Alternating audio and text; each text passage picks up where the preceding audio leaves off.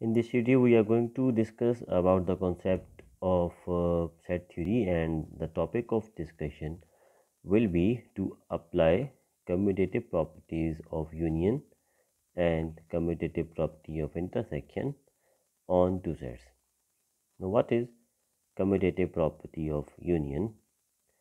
If there are any two sets A and B, then commutative property of union is A union B is equal to B union A. Now we are going to verify this property in various problems. So question number 1 is, if A is equal to 1357, B is equal to 2357, find A union B.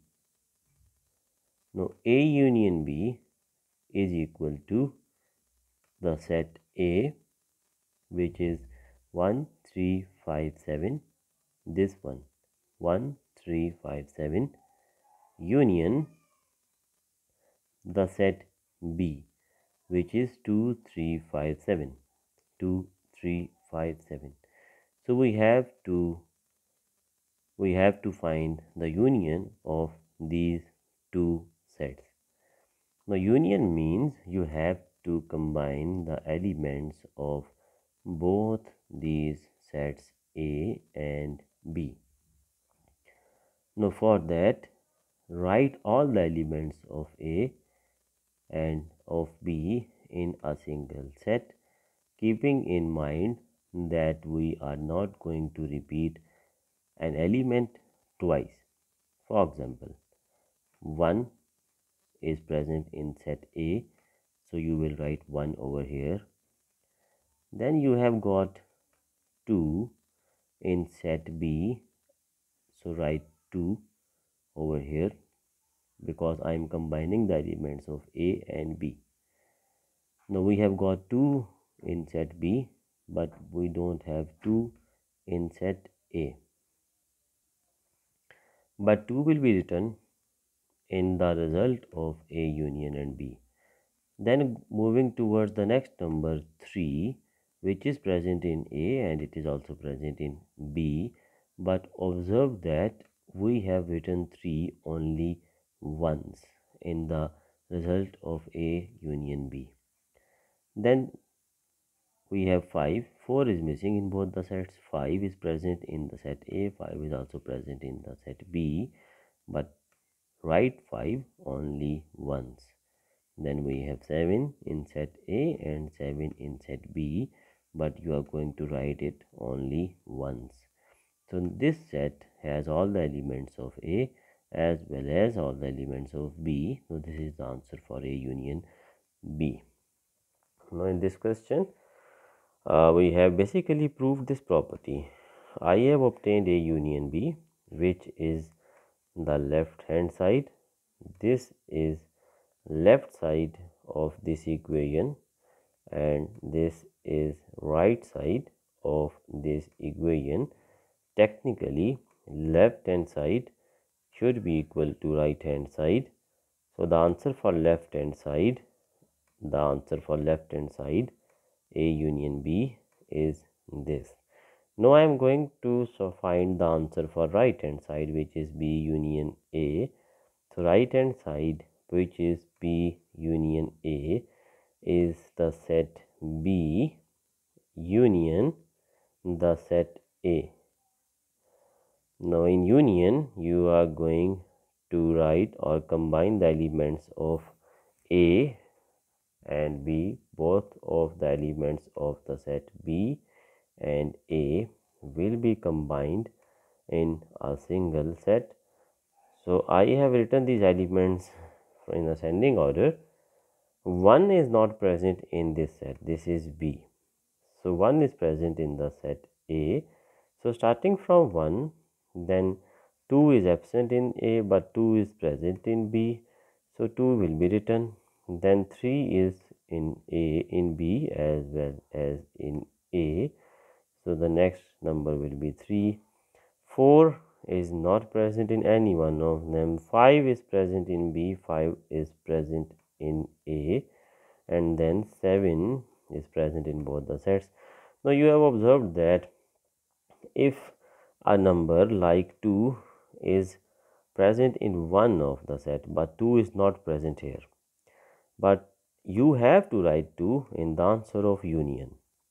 That means union means write all the elements of both the sets in a single set.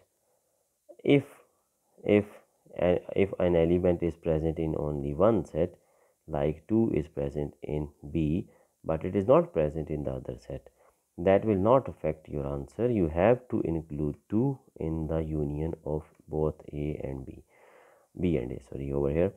But if an element is present in both the sets, like 3 is present in both the sets, even then you are going to write it only once. So if an element is present only once, write it once. If an element is present twice, mean in both the sets, you are going to write it only once.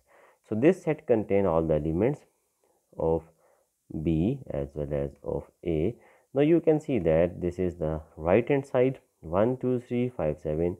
This is right side, while the left side is 1 2 3 5 7, the left side. So the left side, which was A union B, is equal to right side, which is B union A. Now this is proof of commutative property of union. Now in the next question, a similar one, a part question number 2 says we have been given these three sets in question number 2. Now in question number 2, A is 1 2 3 4 5 6, B is 2 4 6 8, C is 1 4 8. Now we have to prove that A union B is equal to B union A, commutative property of union for set A and B. Now in this we are going to apply the property on the set A and B. So left side is A union B, A union B. Write the set A, write the symbol of union, then write the set B, and then write the answer. And this answer should have all the elements of A as well as of B. Now you can see that 1 1 2, we have got 2, then 3, so you have got 3, then 4, you have got 4, then 5, you have got 5, then 6, you have got 6, then 2, we have got 2 already, no need to write it again. 4 is already in the answer, 6 is already over here, and 8 was missing, so add 8 over here. So this is the answer for left hand side of A union B. Now when you will do B union A, write B first. This is the set B union, write set A. Now this is A because here you have got A on the second number, so A will be written here. So when you will combine them, the answer will be the same as this one. So in this way you can prove these properties of commutative property of union and intersection. Of intersection, we are going to discuss it over here. Now what is the commutative property of intersection? Now it is almost similar like that, other than the difference of intersection over here. So A intersection B is equal to B intersection A. This is commutative property but of intersection, represented by this symbol. This is the symbol for interaction, inverted U. So apply it in a problem. If A is equal to 1 3 5 7, B is equal to 2 3 5 7, find A intersection B.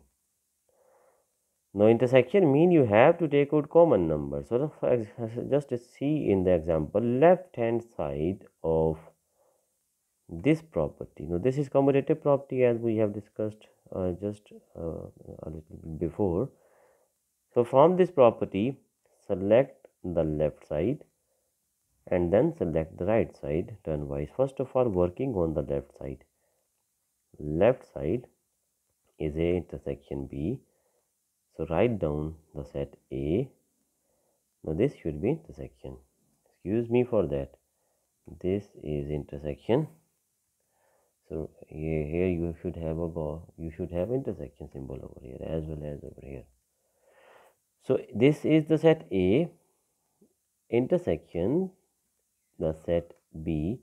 Now intersection mean just figure out the common elements in these two sets. Common elements mean the elements which are present in both these sets.